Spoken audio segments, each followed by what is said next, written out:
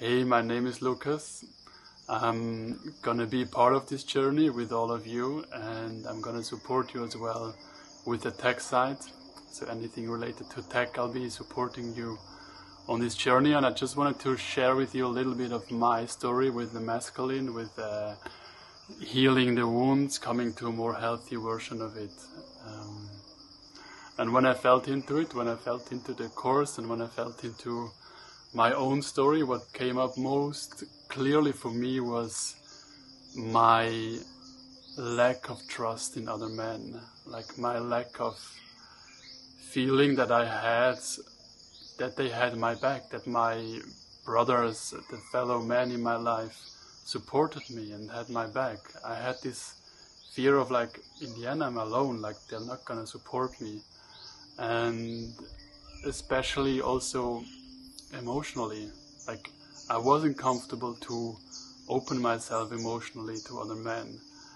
There was always this fear of, like, oh, I'm getting rejected or judged for it, and like there was no comfortability in it.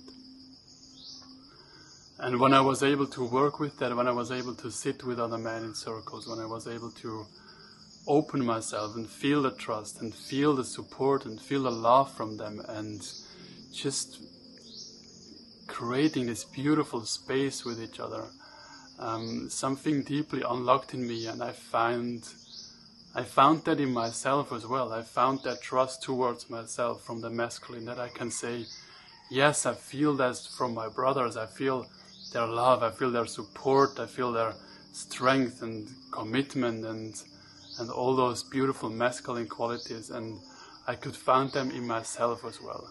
So now I'm more able to give them to myself, even if no one else is around. And I think that is the biggest gift I've received so far from working with the masculine and clearing these unhealthy imprints and inviting those healthier versions of the masculine within myself. And I'm very much looking forward to deepen that as well, to bring in even more healthy masculine inside of my life and inside of this group as well. So I'm really looking forward to this journey with all of you guys. I'm hoping we have an amazing transformative journey, and yeah, looking forward to seeing you all.